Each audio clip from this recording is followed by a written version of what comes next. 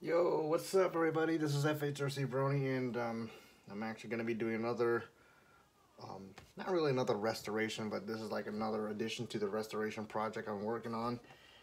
This is the Traxxas Rustler 2-wheel drive. This is the one that my uncle gave to me back in Christmas 2019, and when I got it, it was salvaged. So this was mainly used for parts. So now it's already one full car. It's all been restored. I got everything, all the essentials that the thing needs, including a radio, receiver, servo, ESC motor, and some other parts to get this thing rolling. Now, the next stage is the suspension. Now, although the suspension works just fine, the rear one's doing pretty good, but this one doesn't go back up. There's no rebound at all. It just rakes forward. That's not good especially when you're bashing, especially when you're going up, doing some jumps. So, and also I need to also replace get a gear cover for this. But aside from that, this thing does run. So what I'm going to do is I'm going to go ahead and take the shocks out and refill them with some oil. It's always nice to have a little toolbox in handy. This is just a cheap toolbox. Cheap toolbox I got from the dollar store for obviously $1. So it's basically a bargain store place. So all I need to do is to find, looks like, Phillips head. So all I need is Phillips screwdriver.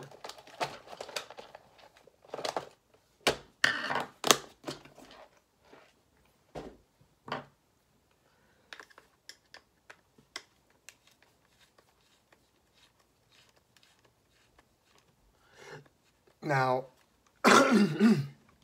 excuse me. I know what you guys are thinking. Since these are doing just fine, why are you still going to replace it? Simple answer is the oil in here is probably old. Well, actually, no, I don't think it's old. I know it's old.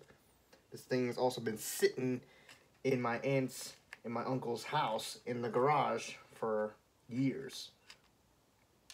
So it's to be on the safe side and get this car at least running, new and running, I have to replace the shock oil, which I still do have. I use 100 weight shock oil.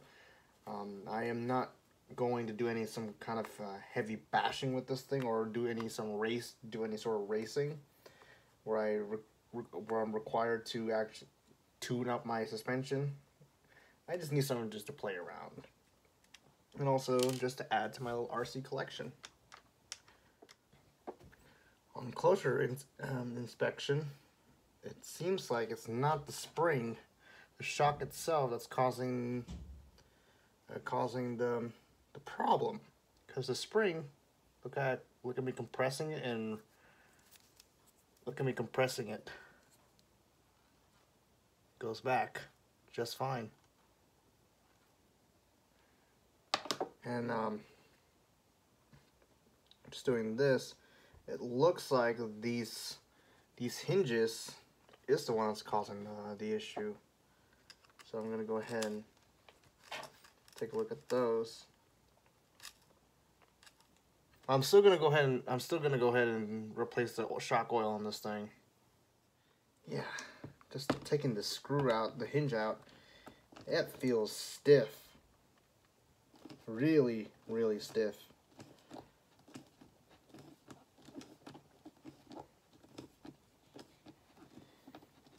I am curious what's in there causing this to. It looks like it's rusty inside as well. Look how rusty that is. You can barely get a good look at it. It's because the stupid camera is being blurry. Yeah, but that's rust that you're looking at. Yeah, that is that's really stuck in there. I had to use WD-40 just to finagle with it, but it's out. I'm actually just gonna go ahead and replace it with this shiny one, so at least it moves in and out freely. And then I also got another one as well. So I'm gonna go ahead and do that right now. Yeah. This one has a Phillips head. The other one has a hex head.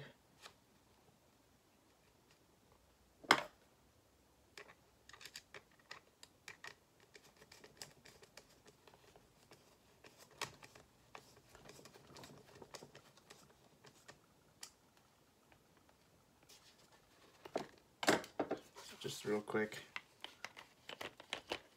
Look how smooth that is compared to this one. It's like binding. This one, that's a lot better. Okay, I'm gonna go ahead and do this side. All right, second one out. That's nasty. Now I'm gonna go ahead and grab this one and put it in.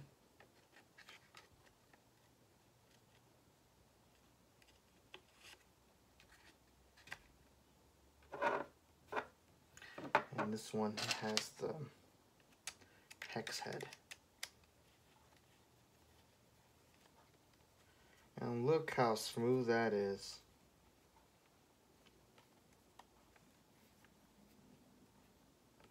That's a lot smooth.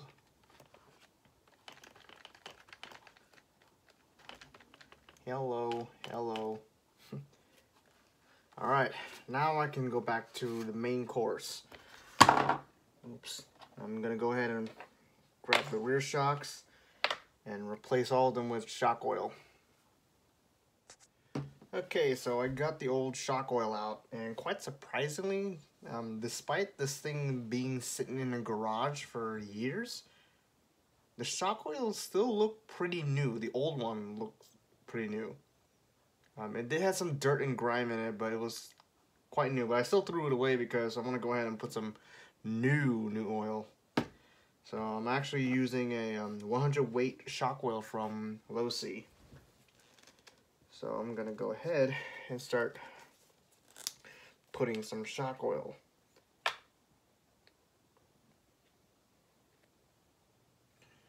Okay.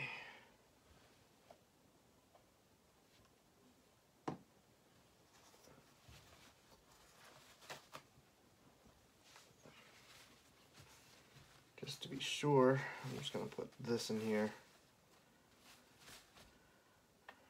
I'm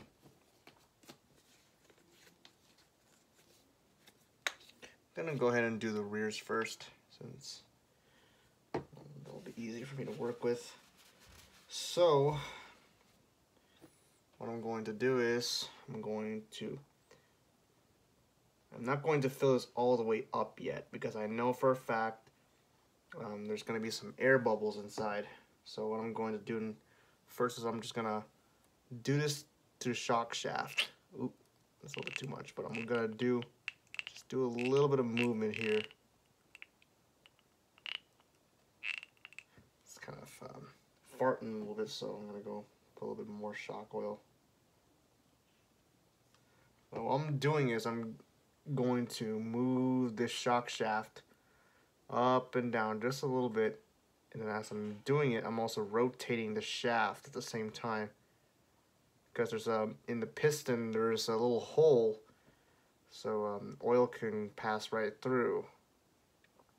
So I'm just gonna go ahead and just rotate and move this thing up and down. It's like lather, rinse, repeat kind of process. You put a little bit of shock oil, rotate and move the shock shaft up and down, and then put more shock oil and do the same thing.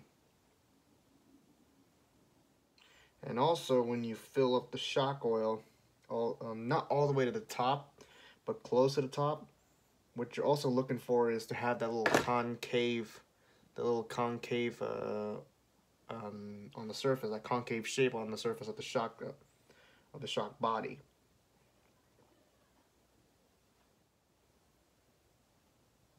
I don't know if you can see it, but I can see a little bit of concave shape in there. It's kind of hard to see. I know, I understand. Hard for you guys to see, but I can see it myself. If you're also going to be doing your own shock, replacing the oil in your shock, and you will see what I mean if you're going to be working on your own shocks.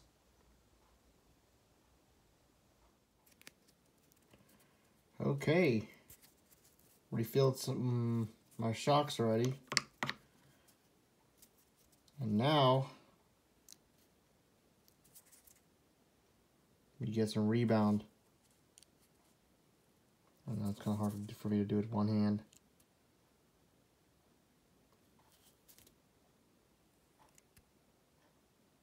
Yep, we got some rebound.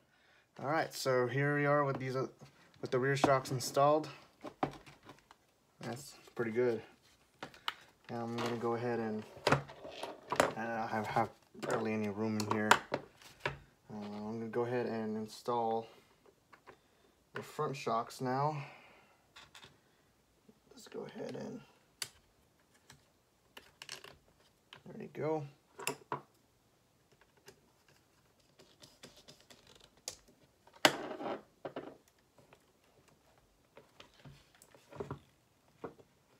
Uh-oh, something's not right. No, looks like it's binding on something. Let me go fix that right now. Okay, looks like I fixed it. Now, I am gonna go ahead and put the last, oh there it is, the last screw, shoulder screw up here.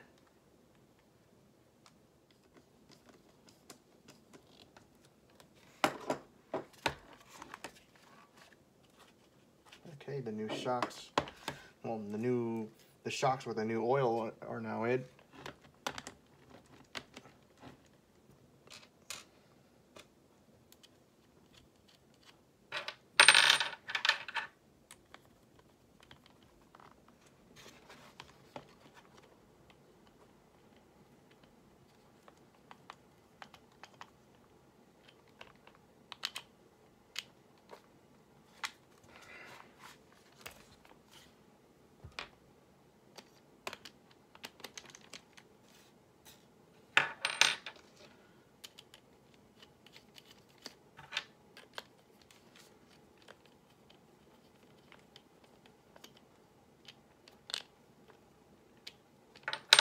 All right,